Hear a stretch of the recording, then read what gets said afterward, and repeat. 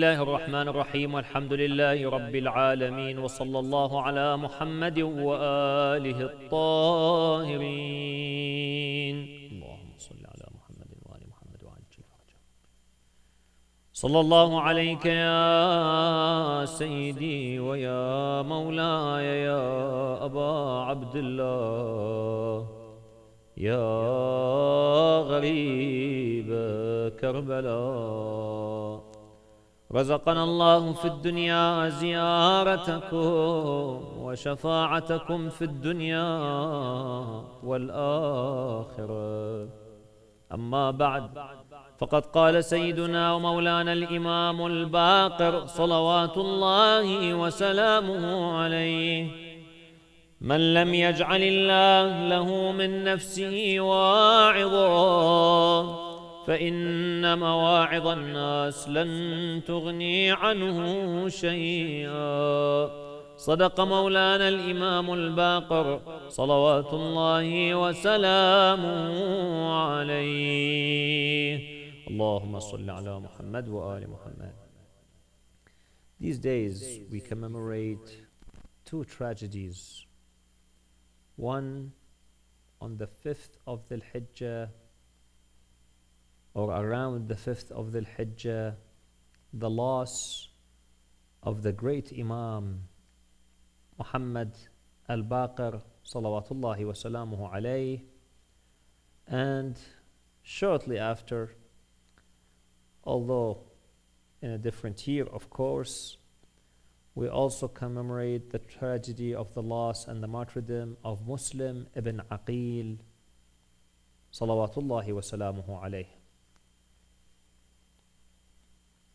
Al-Imam Al-Baqir alayhi salam and Muslim, a link that links them both together is the tragedy of Karbala.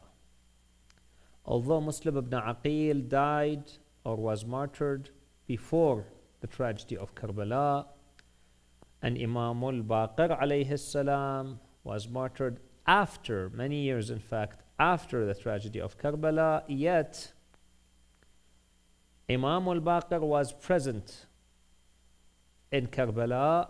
He was about 3 or 4 years old, and so he witnessed the tragedy. And Muslim ibn Aqil is the ambassador of Al-Imam Al-Hussein salamullahi alayhi to Kufa, and he is another great personality.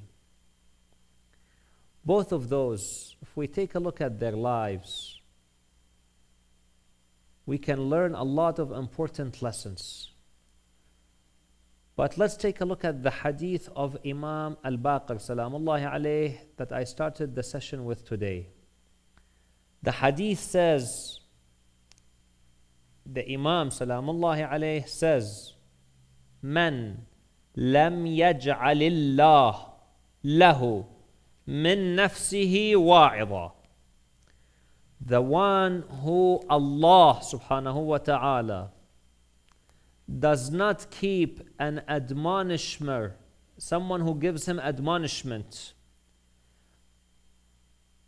from himself, من نفسه واعظا فإن مواعظ الناس لن تغني عنه شيئا. Indeed, such an individual who does not admonish himself, no matter how much those people then admonish him, it will not benefit him. It will be useless. What does admonish himself mean? We have in the ahadith the significance of tafakkur, spending time to reflect.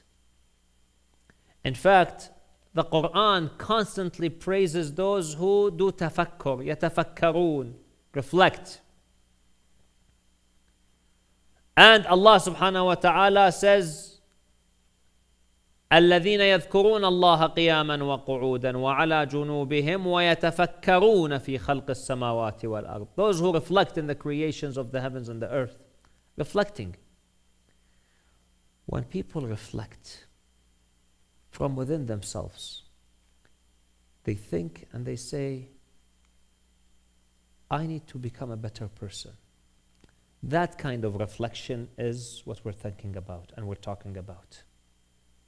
The reflection where we question ourselves and our actions. How can I become better? If a person does not do this regularly, when he does ghibah, he says to himself, why did you do ghibah? Why did you backbite someone else? What are you going to tell Allah subhanahu wa ta'ala? How did you slander someone else? When someone plots to hurt a mu'min or has an agenda to hurt a community or a society or a nation or humanity, one needs to think, what am I going to do on the day of judgment when Allah asks me, why did you do this? And you think you can hide from Allah? You think you can say, no, I meant this? Allah subhanahu wa ta'ala says He knows the unseen, the hidden, and the seen.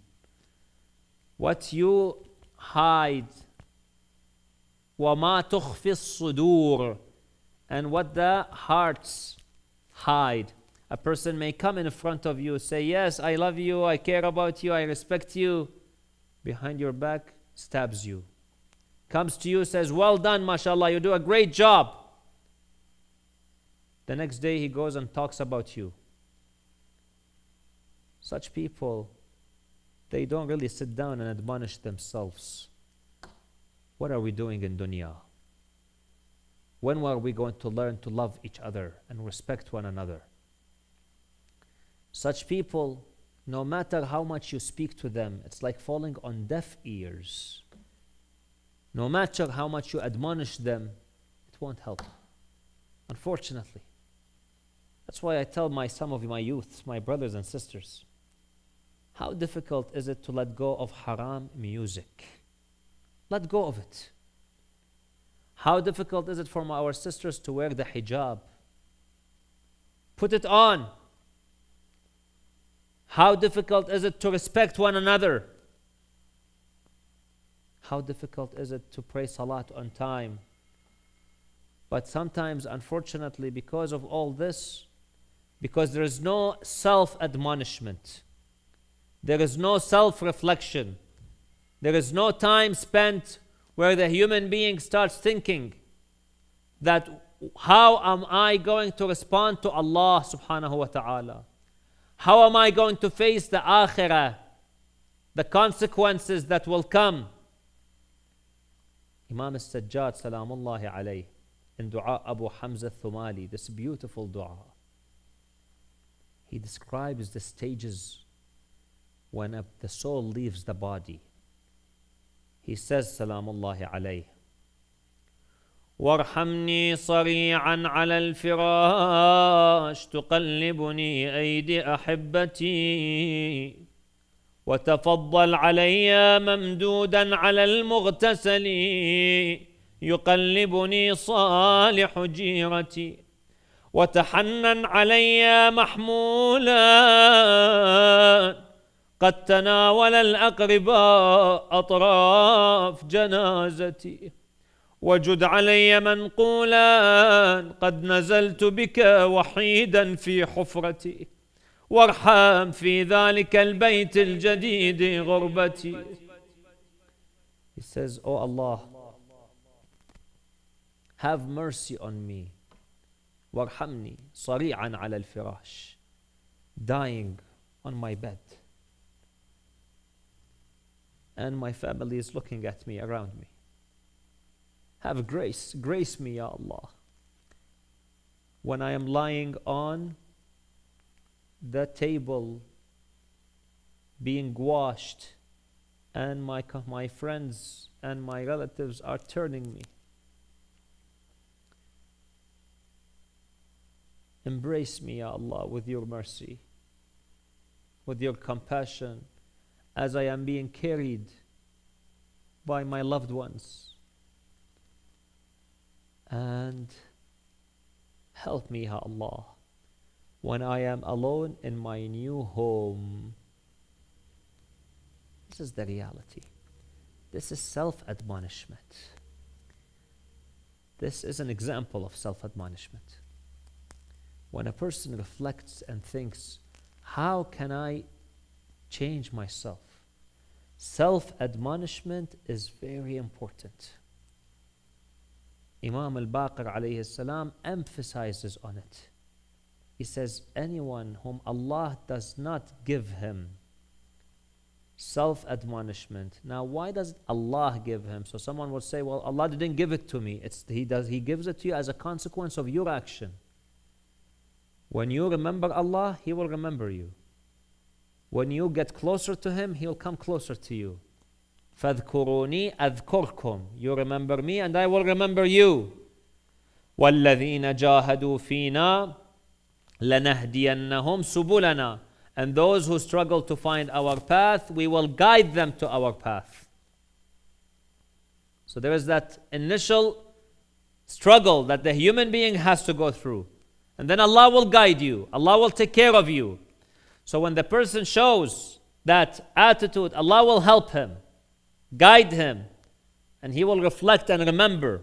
He will learn what is right and what is wrong, what is true and what is false. People used to come to Imam Al-Baqir salamullahi alayh, people who are not followers of the Imam salamullahi alayh. They would sit in front of him trembling. One of them says, I sat in front of many ulama.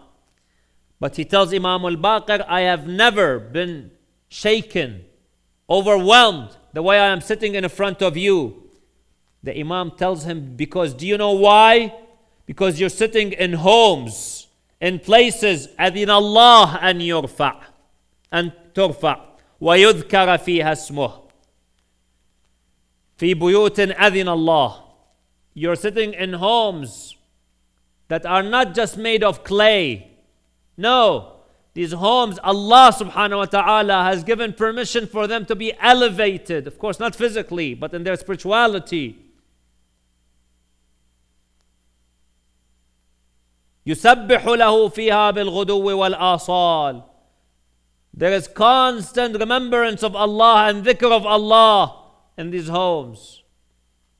These are the Imam salamullah alayhi. Those ulama sat down in front of these alims, in front of the Imam salamullah alayhi. These so-called scholars. But did they change? Did they become followers of the Imam? No, unfortunately. And you wonder how come? Subhanallah. When you see the truth is so clear. Here is the Imam salamullahi alayhi. Ask him any question and he responds.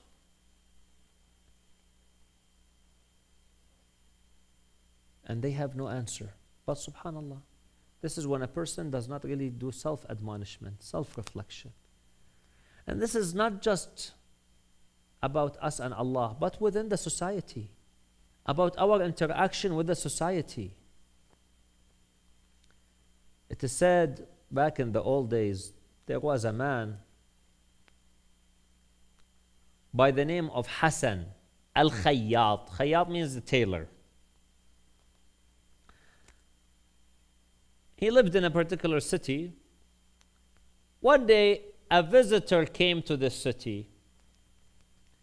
Back in the old days, people did not have banks, did not have safes. So when a traveler would travel and bring, for example, some gold, some money, he would be worried to keeping it all, for example, in one place. In, for example, the hotel or places of residence. He'd be worried, because there were so many thieves back then. So what some people used to do is they would go around and they would ask people in the city, is there a virtuous man, a pious man in the city? He was well known for his piety, virtue. And they would guide him to someone and he would give the money as a loan or basically as a safe, as a trust with that individual. A visitor came to the city. He asked around about some virtuous man, pious man. They pointed him to some businessman. He goes to the businessman. Indeed, he looked like a virtuous man, a good man, a pious man. He gave him some gold. He said, I have some gold. I would like to leave it with you, please. I said, sure, no problem. After some time, he went back to this businessman, told him, can I have my gold back, please? He said, what gold? He said, the gold I left with you. He said, I've never seen you. It's my first time seeing you. The man said, please remember, this is I gave you some gold. And he said, no. You know, interestingly, some people say, look, these are the people of religion. Because sometimes we hear this accusation. Look, these are the religious people. I mean, what's the point of praying salat when people cheat and lie? It's better not to pray and me being like this. At least I don't cheat and lie. That's some people. What's the point of wearing hijab when those people who wear hijab, these ladies who wear hijab, they're so much, for example, they hurt others, they backbite, they do this. What's the point? At least I don't wear hijab, but I don't do these things. We say, first of all, this is not a valid argument. It's an invalid argument. Allah subhanahu wa ta'ala said, do the salat. So you have to do the salat because you're disobeying Allah otherwise. Now, if some person prays and steals, for example, or hurts people, or a person wears hijab and backbites and hurts, that does not mean we say the whole concept is bad. The whole thing is bad. This is the accusation against Islam these days. People see some Muslims doing some things, or people calling them Muslims. They're not even Muslims. They don't even understand a thing of Islam. They don't even understand a letter of the Quran.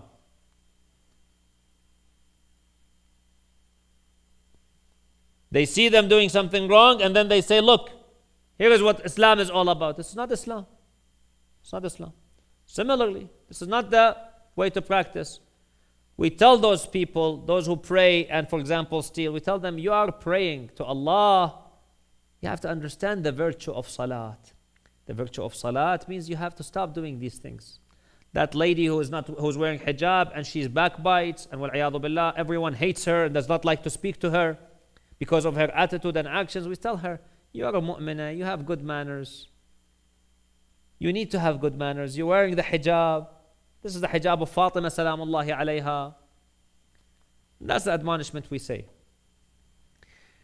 Here, Imam, we have a hadith from the Imam. He says, لم يخن كالأمين ولكن كأتمنت الخائن. Imam salamullah alayhi says, the honest person did not steal from you, did not cheat you, did not betray you. But you trusted the dishonest person. You trusted a dishonest person. The honest man would not cheat you. A truly honest man, honorable man, a man with integrity. Even if you give him $1, he'll find you and give it back to you. If he can, he'll give it back to you. But a dishonest, no matter how much you give him, he will not give it back to you, even if he appears honest. We have that, unfortunately, some people in the community. So many cases we've seen of an older brother or a younger brother, for example, stealing the inheritance. Although he comes to mosque, prays, good mu'min on the outside, but he's stolen his brothers and his sisters' inheritance. Or even sometimes worse, they steal their nephews' or nieces' inheritance because they have orphans. So they steal their inheritance, wal-'iyadu billah, and they leave them like this. And we've seen cases like that, wal-'iyadu billah. Such individual, what Islam is this? What Iman is this? Of course, he's a Muslim. But we tell him, go up the notch. Remember Allah and fear Allah and give. Give the money back. So we try to admonish them. We try to admonish them because Islam does not teach dishonesty. Going back to the story, this man, this businessman, appeared to be as a pious man, but he turned out to be a dishonest man. This visitor became very depressed. He said, now, what am I going to do? Who's going to believe me now? If everyone in the city praises him, thinks he's a good man, he's a virtuous man, a pious man, who's going to believe me? So he was walking there on the street depressed. A man, a local person saw him. He said, "What is the matter, stranger?" He said, "You know what? This is my story. But who's going to believe me?" The local man told the stranger, "Go see Hassan al-Khayyat, Hassan the tailor, and he will be able to help you." The man said, "Are you serious?" He said, "Yes." The visitor said, "You know what? Well, I've lost my money anyway, so what's the point? Let's go see this Hassan the tailor. What worse can happen? I've already lost my gold." He walked around. He asked, "Where is Hassan al-Khayyat? Hassan al-Khayyat?" He thought maybe Hassan al-Khayyat, this Hassan the tailor, is a wealthy man, an influential figure. Maybe he's got some authority, some great person. He comes, he sees a man sitting against a wall and he's stitching. He does not even have a shop. So he paused for a second and he asked around. He said, "Is this Hassan al-Khayyat?" He told him, "Yeah, that is Hassan al-Khayyat." He thought to himself, he said, maybe that local man was, fooling with me. He was maybe making a joke with me, telling me, "Go see Hassan al-Khayyat." What is this guy? He can't even help himself. You think he's going to help me? So he started hesitating. Should I talk to him? Should I not? And he started, "You know what? Forget it. I don't think this guy can even help me at all. Look at him. He's so poor. He doesn't even have a shop." And he turned around and he wanted to go. Hassan al-Khayyat looked at him, noticed him. He called him. He said, "Stranger." He turned around. He said, "Were you looking for me?" So the stranger, couldn't say no at this stage. He said, "Yes." He said, "What's your story?" He told him, "This is my story." Hassan al-Khayyat told the stranger, "Go back to that businessman. Tell him, Hassan al-Khayyat, Hassan the tailor, says, 'Give me back my gold, or else he will go and do the adhan.'"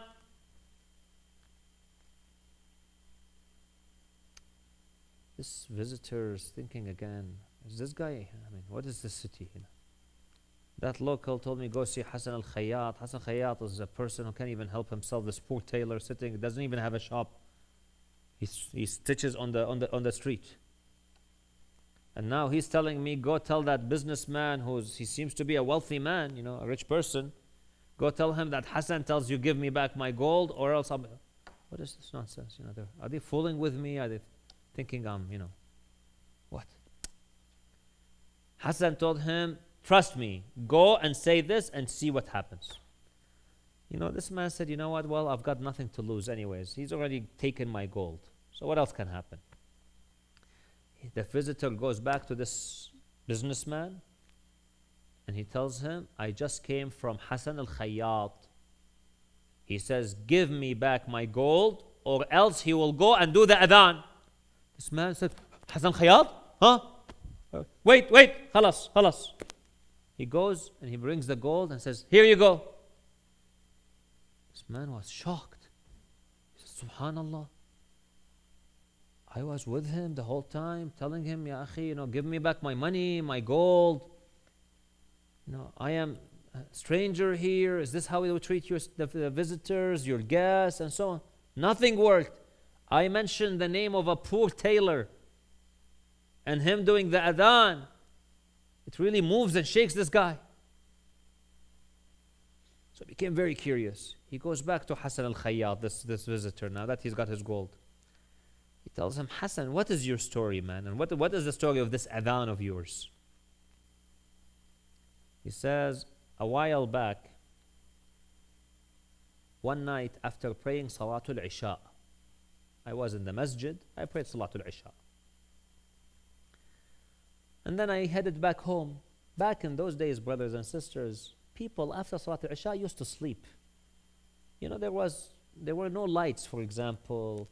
There were no TVs, internet, things that entertainment people would do. There's nothing to do at night.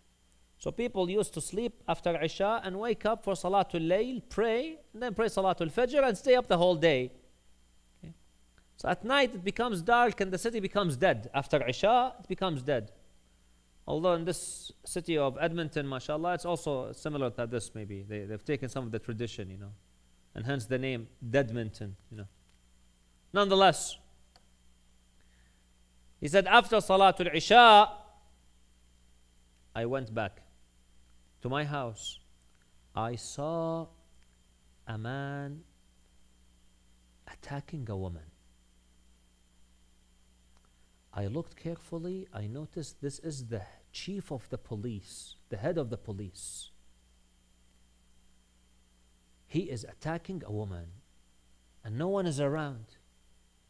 And he grabbed her, attacked her, and took her to his house. And she was begging for help, but no one is helping. Some people were afraid because he is the chief of police. If they will, but what can you do to the chief of police? Especially back in those days. If you mess with him, he will finish you. And maybe even finish your whole family. Because he's got the power, he's got the authority, he's got the influence. So people were scared. And I sat down, but I don't know, what can I do? I can't go help her. I can't go physically help her. But that's where I sat down and reflecting. And I thought to myself, Hassan, how can you sit down doing nothing? He had the self-admonishment. That is what we call in, sometimes it may be referred as the conscious. The conscious kicks in. An-nafsul lawwama. The Quran refers to it as an-nafsul lawwama. The self that starts making you feel guilty. And that self, Allah has that mechanism, Allah has put it in every human being so that he would guide him to the right path. He would feel guilty and repent and go back to Allah subhanahu wa ta'ala. But some people choose not to, wal-'iyadhu billah. So Hassan says, I sat down thinking, I can't keep quiet like this. Someone is being harassed, someone is being attacked, and I'm doing nothing? No. I can't be satisfied with myself. So I don't know what to do. What can I do? So then something came to my mind. I went next to the Sultan's palace. The Sultan's palace. And I started doing adhan. Allahu Akbar! Allahu Akbar! And so on and so forth. At night, the Sultan got up, the king got up. He started shouting from the window, who is this? Arrest this man, I'm trying to sleep. They arrested him, said, bring him here, cut his head off. Hassan said, wait. You didn't ask me why I was doing this. Sultan said, well, why were you doing this? He said, this is what I saw. I saw the chief of police attacking a woman and taking her to his house. And she's begging for help, and no one is able to help her. And that's why I woke you up, Your Majesty, because you are just and you don't like oppression. And justice must be served. The Sultan told him, he said, we'll see if you're truthful. He sent some guard with Hassan. He says, go with Hassan Khayyat to the house of this chief of police. They go, and surely they do indeed find him with that lady, and she's begging for help. So they do arrest him. They arrest him, they bring him to justice at night, the king, before the king, and he gets punished, the chief of police. The Sultan then becomes impressed with Hassan al-Khayyat. He tells him, Hassan, you did such a wonderful job. Every time in the city you hear or you see someone being oppressed, an injustice is being committed against somebody, come and say the adhan immediately. Now you've gained my trust. Just say, your words are enough now, your testimony is enough, that so-and-so has oppressed someone, or so-and-so has been injustice against someone. That's enough.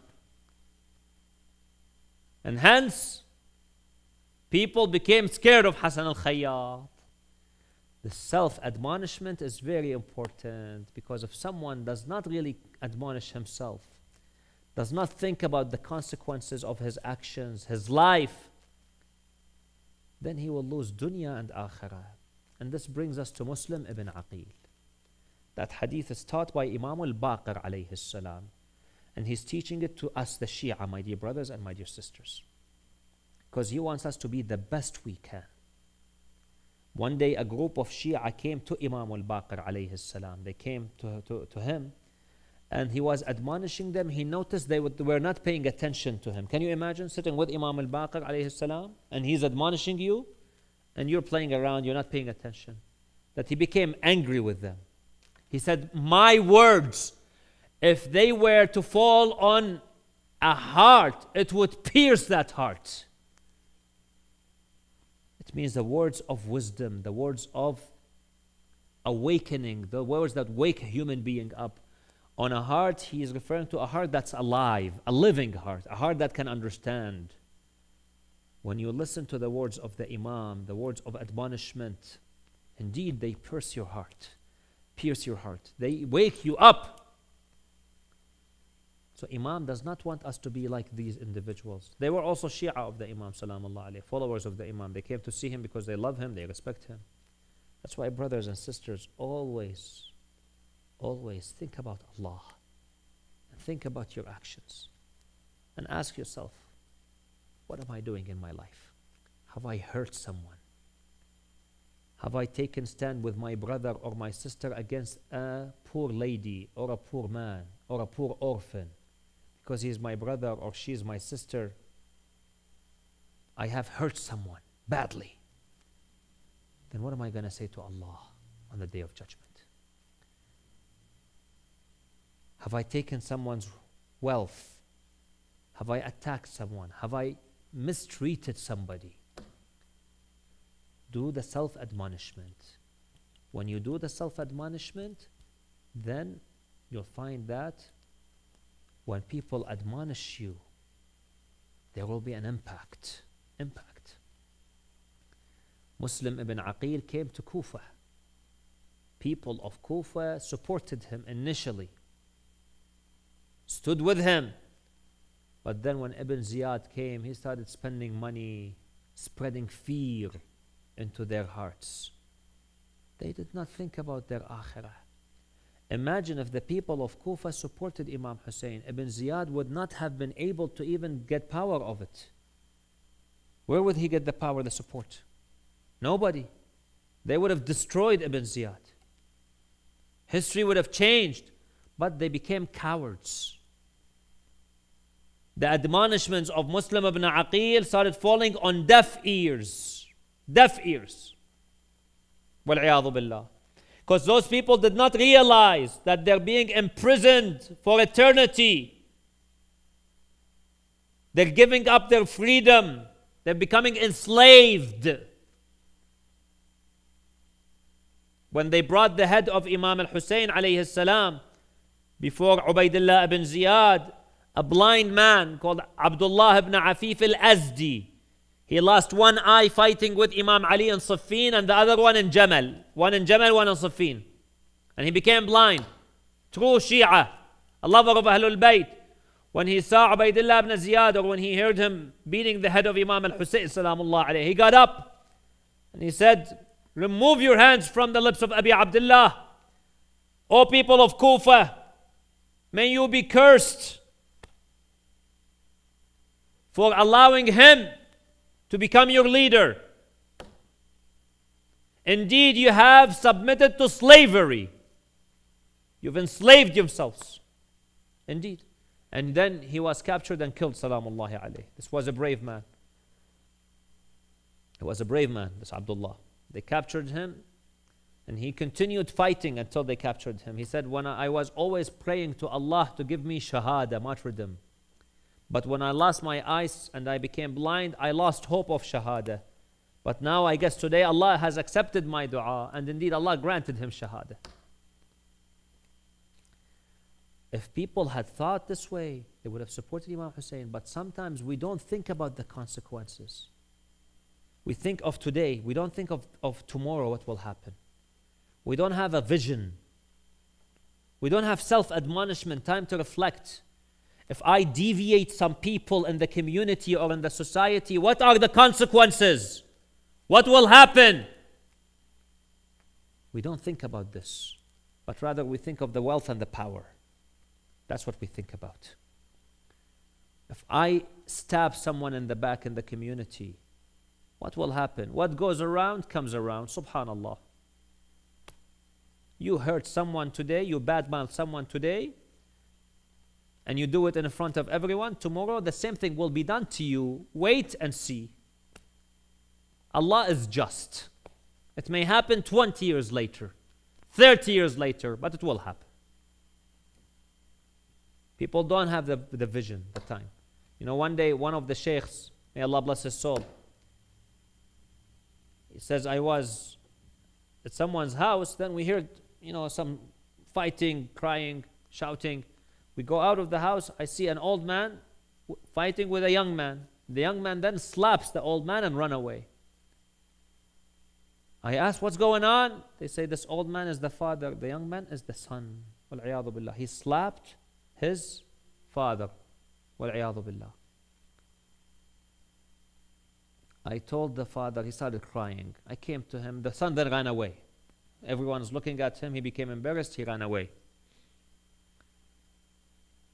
The father looked at the sheikh. The sheikh looked at the father and said, yeah, sheikh, yeah, old man, don't worry about him. You know, these are young men. Sometimes they don't think what they do. They don't realize what they're doing. So don't cry. Try to comfort the old man, the sheikh. May Allah bless his soul, the sheikh. The old man looked at the sheikh and said, Sheikh, I'm not crying because he hit me. He said, because 40 years ago, I hit my father same way he did. Subhanallah. Allah has given it back to me now 40 years later. I remembered what I did to my father. That's why I'm crying. What goes around comes around. People don't realize this. This is dunya. Justice will be served. Justice will be served. When you hurt someone, you will be hurt.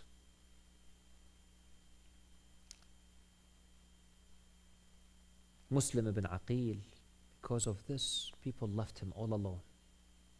They did not think. He lost all his supporters. And then one day, he comes and he prays in the masjid, looks behind, no one is behind him praying. Nobody. He walks out on the streets alone. An old lady takes him in after she recognizes he is Muslim ibn Aqil, the ambassador of Imam Al-Hussein salamullahi alayhi. He spends the night at her place. Then unfortunately her son discovers that Muslim is there. He goes and he tells Ubaydullah ibn Ziyad. They send him the army. The army comes in the morning and starts attacking Muslim ibn Aqil. He starts fighting bravely. The army keeps on sending to Ubaydullah ibn Ziyad, send us more men and more men. He fights them bravely and they keep on asking for more men to fight against him. Until Ubaydullah ibn Ziyad said to them, I sent you to capture one man. I did not send you to capture an army. Why do you need so many men? They told him, is this an ordinary man you told us to go capture? This is Muslim ibn Aqil. This is one of the swords of Bani Hashim. He comes from that noble family, that bravery. He is not an ordinary man. Send us more men. They sent him about 1,000 men just to fight one man. And he fought against them bravely and they still could not capture him. They still, because haqq, truth is always brave and strong.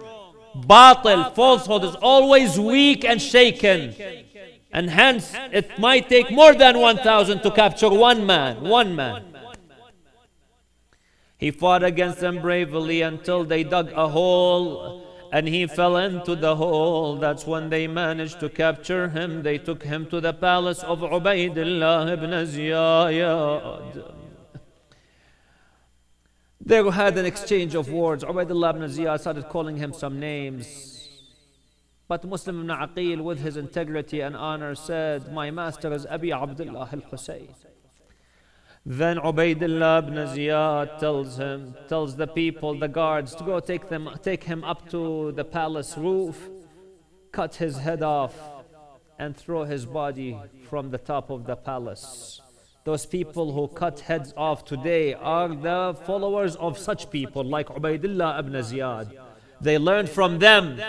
Rasulullah, Amir al-Mu'mineen, Ahlul Bayt never did this. Never. Not a single example in history exists with them doing it. It is these men who distorted the whole religion, and those people are following their example. When he takes him to the rooftop, Muslim ibn Aqil tells the guard, give me a few minutes, let me pray 2 rak'at salat. It means he was on the state of wudu. It's mustahab, brothers and sisters, always to be in the state of wudu and to always remember Allah subhanahu wa ta'ala. He prayed 2 rak'at salat. Then he got up and turned towards Medina, towards Mecca, and he said, Assalamu alayka ya Aba Abdullah. This is your cousin Muslim ibn Aqil, all alone in Kufa. At that time, Imam Hussein had left Mecca. This was on Arafah, on the day of Arafah. He had just left Mecca. It is said, the narrator said, Imam al-Hussein was sitting with a group of people. He got up at that moment and he said, Wa alayka as-salamu ya Muslim. And peace be upon you, ya Muslim. Brothers and sisters, every time you say, Assalamu alayka ya Aba Abdullah, wherever you are, Imam al-Hussein will respond to you. Just like he responded to Muslims. So every day send your salam to Abi Abdullah. Send your hug to Karbala. For indeed, he will remember you. He will greet you back. And then the enemy of Allah struck Muslim once on his neck. Nothing happened to him. He hit him a second time. His head separated from his body. They threw the body of Muslim on the streets and they started dragging him.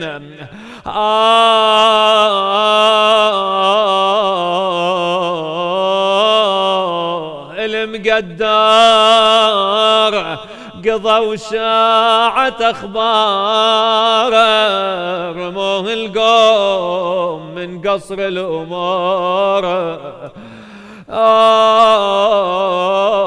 Muslim was all alone, gharib in Kufa. And so is our Imam Al-Baqir alayhi salam. Although he was in his own city of Medina when he was fed the poison, but today he is indeed a stranger, a gharib in his own city of Medina. You look at his grave and the way it is, people cannot even visit him. People cannot even recite musibah next to his grave without being attacked and harassed and bothered and imprisoned. And indeed, subhanallah, in his will, Imam al-Baqir's will to Imam al-Sadiq alayhi salam, he gives him money and he says, my son, use some of this money to hold the aza. Imam al-Baqir gives money to Imam al-Sadiq to have aza. Just like you brothers and sisters, mu'mineen and mu'minat, Imam al-Sadiq, Imam al-Baqir, the Imams love you to be here. They love to see you here. They will remember you. Spend money and invest on these majalis, for our Imams invested money on such majalis. And then Imam al-Baqir told Imam al-Sadiq, and use some of the money to buy candles and light them on my grave. It is as if Imam al-Baqir is telling the Imam al-Sadiq alayhi salam and telling all of us, one day will come when there will be no light in my grave, when people can't come freely and do ziyarah on my grave. Assalamu alayka ya ibna Rasulillah. السلام عليك يا أبا جعفر يا محمد الباقر ورحمة الله وبركاته. إنا لله وإنا إليه راجعون. وسيعلم الذين ظلموا أي منقلب ينقلبون والعاقبة للمتقين.